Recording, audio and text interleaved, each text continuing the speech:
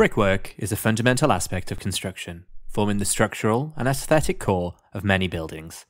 For quantity surveyors, understanding the terminology associated with brickwork is essential for accurate cost estimation, material specifications, and project management.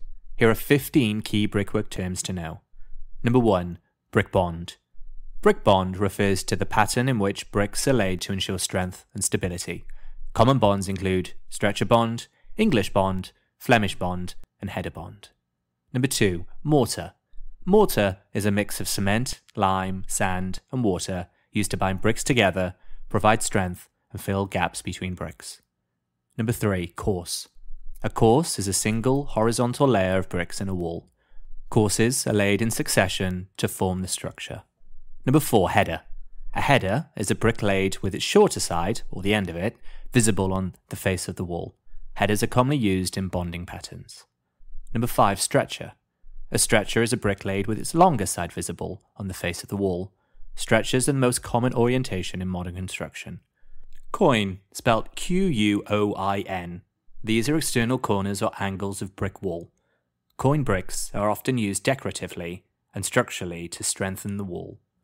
Number 7. Bed joint. The bed joint is the horizontal layer of mortar on which bricks are laid.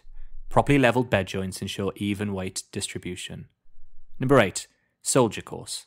A soldier course consists of bricks laid vertically with their long, narrow sides facing out.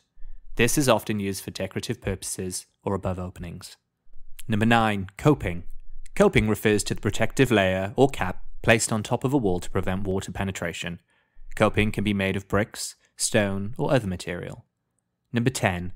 Efflorescence. Efflorescence is the white, powdery deposit of salts that can appear on the surface of brickwork due to a water evaporation. It can affect appearance, but is not structurally harmful.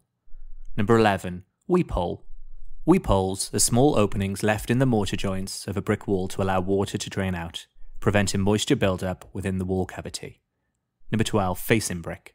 Facing bricks are high-quality bricks with a uniform appearance used on the visible surface of walls for aesthetic purposes.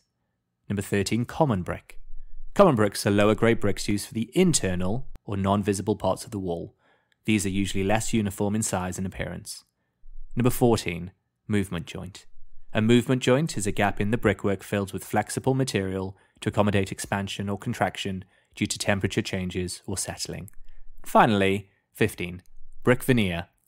Brick veneer refers to a thin, outer layer of brick used as cladding for walls, providing the appearance of solid brickwork without the weight or cost. Understanding brickwork terminology is vital for quantity surveyors to accurately estimate material and labour costs, specify construction methods, and ensure quality in masonry projects. By understanding these terms, quantity surveyors can effectively collaborate with contractors and contribute to the successful delivery of projects involving brickwork. Metroun, a commercial hub to your business.